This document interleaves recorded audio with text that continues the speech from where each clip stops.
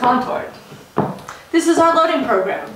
And here we can load anything from policy considerations, proximity, foreseeability, case training simulations, weapons, anything we need. So right now we're in both contract law and torts. Is it really so hard to believe? After all, multiple causes of action have been allowed in England since 1976 with the case Esso Petroleum and Martin. This same approach was adopted by the Supreme Court of Canada 10 years later in Central Trust and Refuse. Well, if concurrence is allowed, then why are people trapped in the contractual matrix? While the acceptance of concurrency represents an important and necessary improvement in the law of private obligations, the actual effect of the substantive outcome of cases may be more nuanced than appears at first blush. Although in theory courts are free to simultaneously entertain several causes of action, in reality they may refuse to find a tort action or limit a tort action or fiduciary action on the basis of contract. The result may be the same as if the tort action or fiduciary action had never been permitted.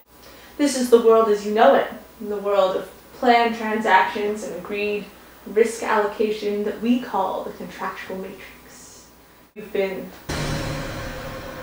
living in a dream world, Martin. This is the general law as it exists today, out of which parties can, if they wish, contract.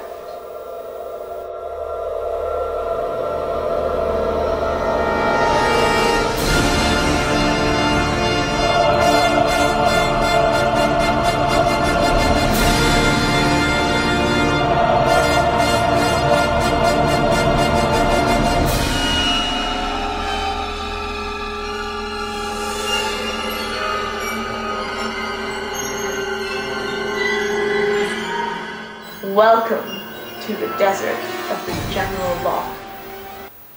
There are duties, endless duties, that are not chosen and discussed. They are imposed. For the longest time I wouldn't believe it, and then I saw it with my own eyes, watched them discuss foreseeability and proximity, and faced with the pure arbitrary facts, I realized the obviousness of the truth. What is the contractual matrix? Control.